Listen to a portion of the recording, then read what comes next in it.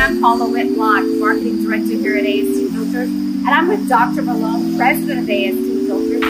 He is going to give us a little information about this system we're standing in front of. 1,500-pound lobster system consists of two major components: a skid-mounted water treatment component and a tank system that's designed to be put in a cooler to hold live lobsters.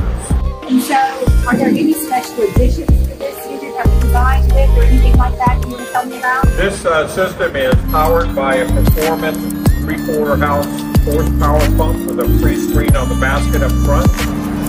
This unit circulates the water about 75 gallons a minute, which provides about a 26-minute turnover on this system. The heart of this filter is the XF2000. It's a 10 cubic foot bubble wash bead filter. And tell me a little bit about these tanks. The 1,500-pound lobster system is composed of two tanks, a large, about 1,000-gallon tank in the bottom, and then a smaller tank that's perched on these solid I-beam. This is, the bottom is meant for the primary servicing when you have to hold about 1,000 pounds of lobster, and then the supplemental lobsters go on the top. This system receives the disinfected water from the filtration chamber, and it's aerated on the top, and then on this end it cascades down into the bottom.